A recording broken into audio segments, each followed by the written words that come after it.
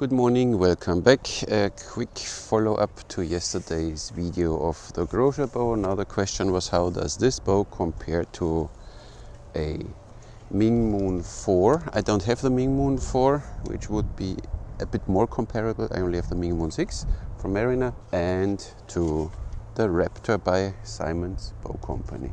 First of all, it's a little fresh in the morning. First of all, when we start comparing them, let's talk about directly the price. And there we have the Nomad Tatar from Grozer is $355. The Ming Moon is $420 in the lowest draw poundage version, which is 373 euros. And the Raptor starts at 498. So you have already, first one is Grozer, Mariner, Simon's Bow Company. Next thing, max draw of all these bows is 32 inches, but from the Mariner it's on the belly, not on the back. So that's why the Ming Moon 4 would be better. It draws 31 inches to the belly, would be 32 to the back, but I don't have this one. Then recommendation of arrow weight we have from Mariner with 9 grain per pound. Grozer is nothing. And Simon, I'm not sure right now if he recommends now an arrow weight, but we shoot with the same. We have here 37 pounds, 35 and 40. So yeah, you know, it's not a scientific thingy. Then we have the F value, which would be the Ming Moon 6, 058, Raptor 059, Nomad 061. So they're all very close together. One is a little longer, one is a little shorter. You can see the design. I showed these two already once, the Ming Moon and the Raptor. They look fairly similar. Raptor has more flex in the handle. Sear angle is a little more of the Ming Moon compared to the Raptor. And then you see the design of the Grozer. It's very short and has a slight flex in the handle, a little more than the Ming Moon, but has extremely already, as said at the beginning of the Kazan, is already extremely forward, and then the bush, the head even more. So you have the tips point already inward. So this is this thing. But what is important for many shooters is how narrow, and that's why I brought my calipers today, how narrow is the arrow pass, because some people still do gap shooting with these bows and stuff like this. So how narrow is the arrow pass? And there we have, I take because you see it's going from a little wider to a little thinner, so I take the middle part. Okay, so to be, where did I put my glasses? Not there. To be fair, we take the middle of the Mariner, and there we have 21 millimeters. The Raptor goes all the way in the same, has 21 millimeters, and the Grozer, where's the upper part? That's the upper part, but doesn't matter. And the Grozer on the narrowest part directly on the handle has 27 millimeters. So this is for some people crucial. So this one is the less center shot bow. Simon's Bow Company and Mariner are similar. Let's put the caliper away. This is one thing to consider. Good. Let's string the bows. Let's have a look at them strung. What you have and what I said, the arrow pass of the Nomad Tatar is suede. On my Raptor it's still some kind of leather, but he changed it now because I mentioned that, and he will make now, he does now race skin there, so it's way more durable, so you don't have this abrasion showing anymore, which you have on both of these bows. And Mariner has sway too, and there you see again a lot of abrasion. Then when you buy a bow, 350, 70 or even 500 euros, and then it looks, after a few shots, when you don't do katra or stuff like this, then it looks not so nice anymore. So stringing the Nomad Tatar, easy. Stringing the Raptor,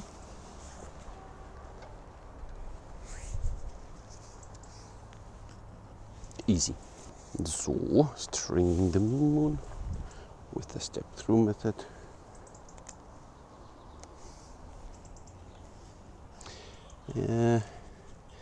Easy too, but there you need to already check if the loops still align here with the sears, because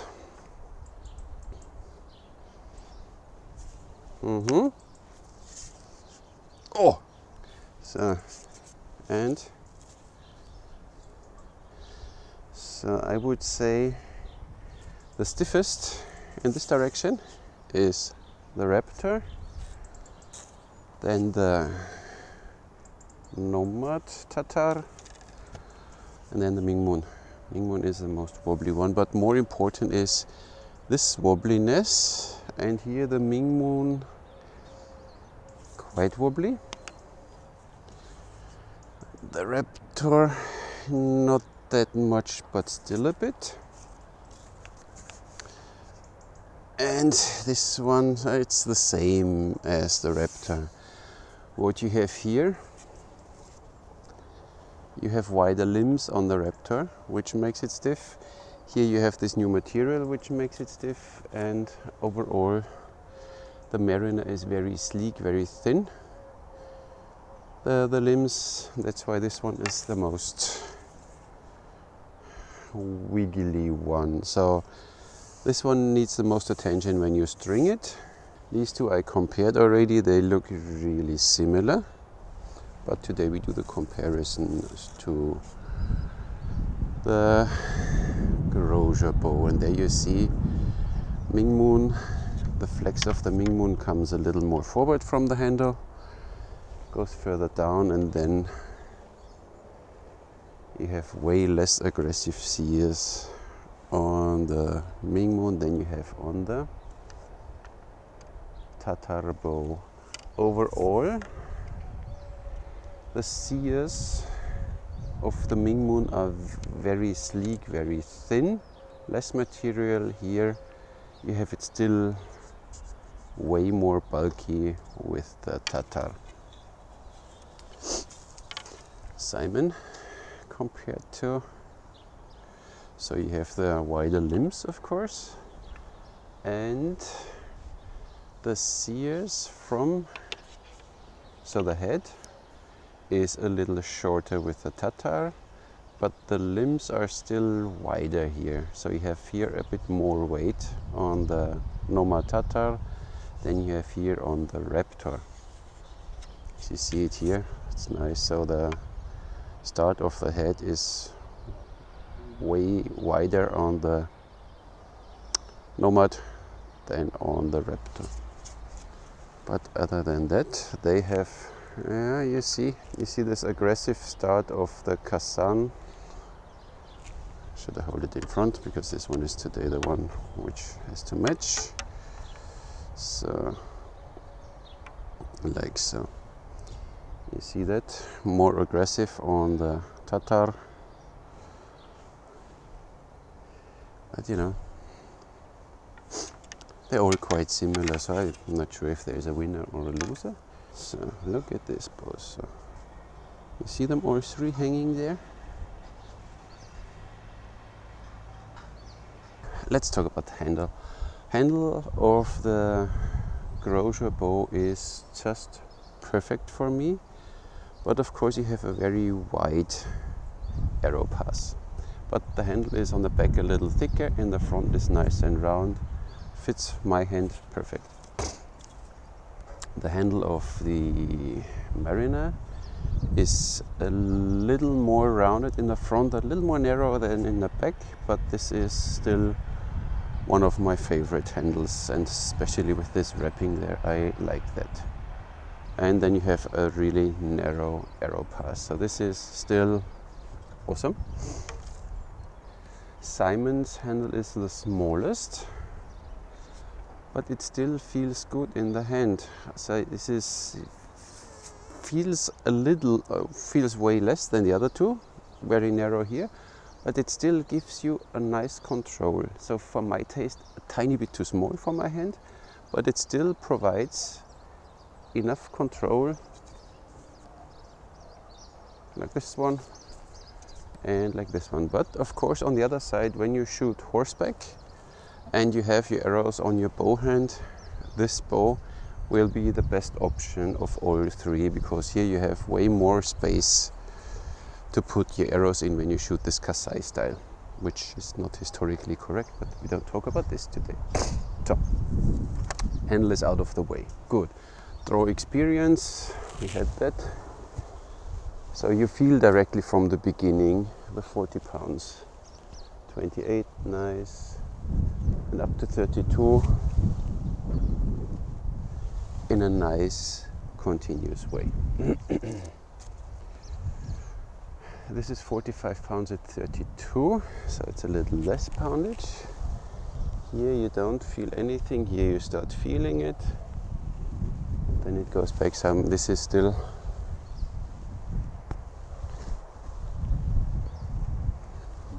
one of my favorites from the draw experience, and this is 37 pound at 28. From here you start feeling it, and then it goes. So they are. It's hard to tell. So this one is overall the stiffest, but it's a 40 pound at 28. So this is even the highest poundage. But then, nice. They're all very similar, I think, because this one is the longest one.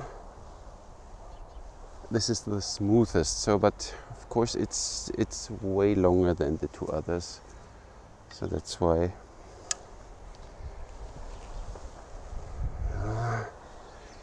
They all feel good. So this one, when you draw the Raptor, it feels good because there is no movement. This one, when you draw, you still feel slightly this, because it's a little more wiggly. You feel it a bit, but as an experienced archer, should be no problem. And there, you don't feel anything. It's simply stiff. So this one feels the most like a weapon, let's say. So this is really like, yeah, you have something to hold on, the bow goes into your hand, you draw, and feels monstrous, but they're all pretty. So first you need to decide, I think, your budget. So you have 355, 373, 498. And then, crucial for many arrow pass, when it's too wide, then it's for some gap shooters and stuff like this not really possible. So I think gap shooters will not want to use the Grozer bow, but when you shoot thumb release, it's totally no problem. You can adapt in a second to this bow. And let's shoot. I shoot now the same weight arrows because I don't have them in this. So first the Grozer again, 32 inches, 50 pounds.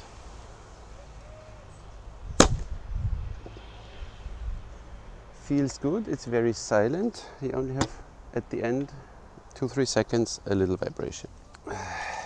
Ming Moon 6. There you have a knocking point on it. Forgot to mention that one. 32 inches. It's a little louder. But this is, you feel it a little louder. And knocking point on it on the Raptor. Silent, and afterwards you have a little, you hear that? A little 2-3 seconds like with the Grozer. Let me do it again. Raptor. Yeah, it's fine. Grozer.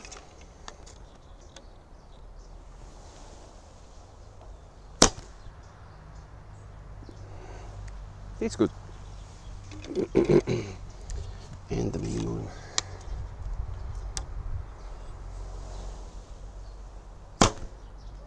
Yeah, this is the loudest, and you feel a little, you feel the bow moving more. You know, the resonance, or this wiggliness, you feel it a little when you shoot. Let's shoot the wood arrow with the Ming Moon.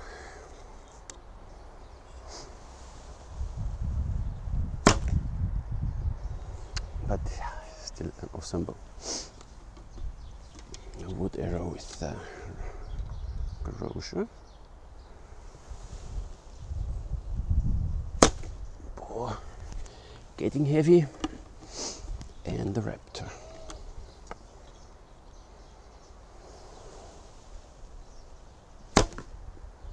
Come on, come. And you see, you can't tell which arrow was shot with which bow, right? So they are all very similar. The most silent one is the Grozer. Then you have the Raptor. Then you have the Ming Moon. But of course, and you even hear it. There is the most twang going on. But of course, it's the longer version. It's not the Ming Moon 4, it's the Ming Moon 6. But still, this is insane to draw. This is more like, oh yeah, give it to me. And this is like, yep. Yeah, they're all. It really depends. Horseback, I would go with the Raptor when you shoot your arrows in your fingers, for sure. And for the rest, a matter of budget. And if you're gap shooting or stuff like this, then the narrow arrow pass of these two might be better option for you. When you shoot thumberlees like I do, it doesn't matter, they are all awesome. So for me, there is no winner. If I have to pick one, hard to say, but I think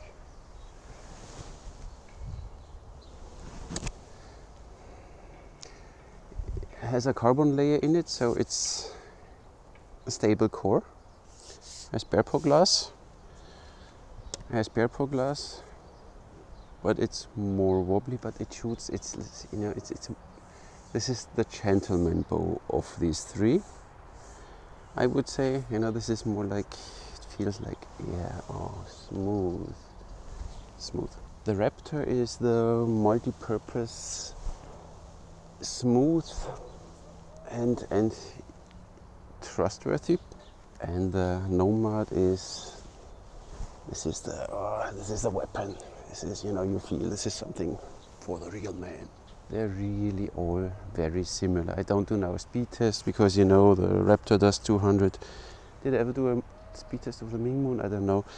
But I think, let me shoot some arrows, let me see. Comparing the speed, but only by feeling, not by measuring it. Okay. You heard that? How long it took?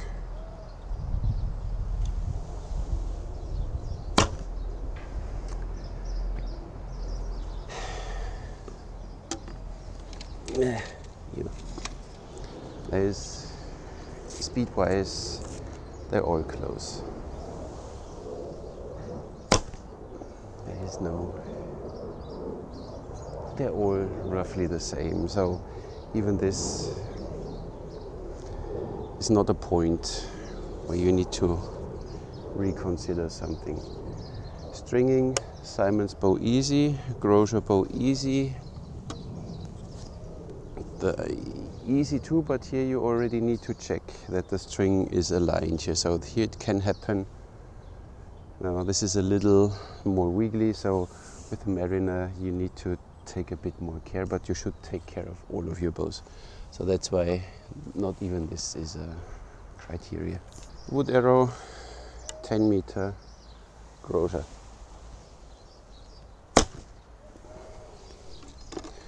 Wood arrow, 10 meter, Mariner.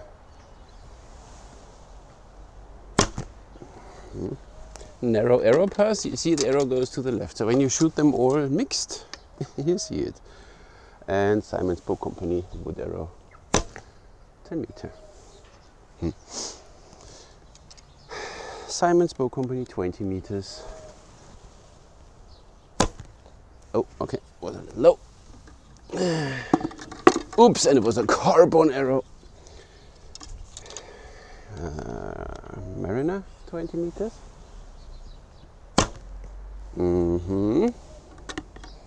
And Grozer, 20 meters. And now 30 meters behind this one. Oops, a little wobbly with the Grozer, but it was my release. Mariner. Nice. And Simon. There goes. Hey. You always need to adapt because of the width of your arrow pass. Yeah.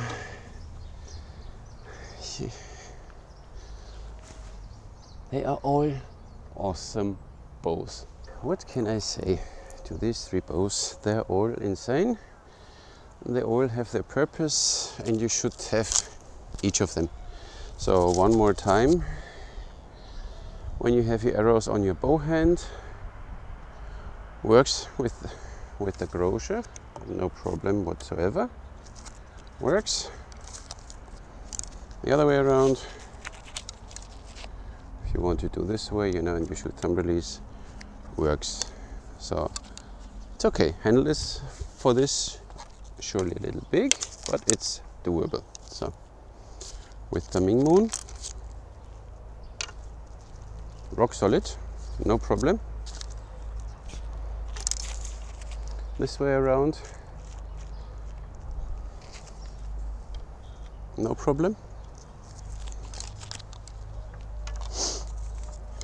With the Raptor, you have here, because the handle is a little smaller, this feels, and the arrows wrap around a little nicer around the handle. So horseback, I would really go with the Raptor if you want to have something sophisticated. And even this way around, yeah, it's for this when you have the arrows in the bow hand. Oops, I would go with a Raptor. If you shoot from a quiver or you have the arrows in your hand, then it doesn't make a difference. Then all three will do just fine. This is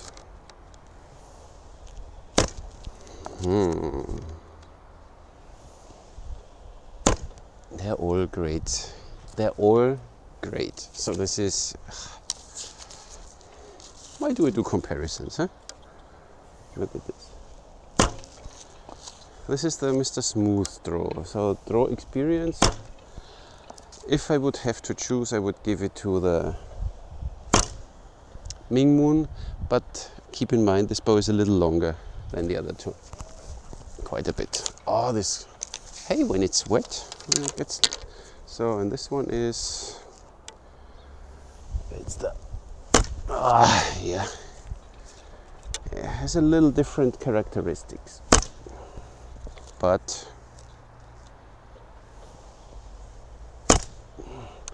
even when you don't full draw these bows, they all perform well. Even when you draw them only 30 inches, it's just fine. It could do even Mediterranean. Nomad Tatar, 28 inches. Boom.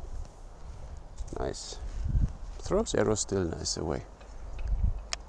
The Ming Moon, no problem. And the Raptor.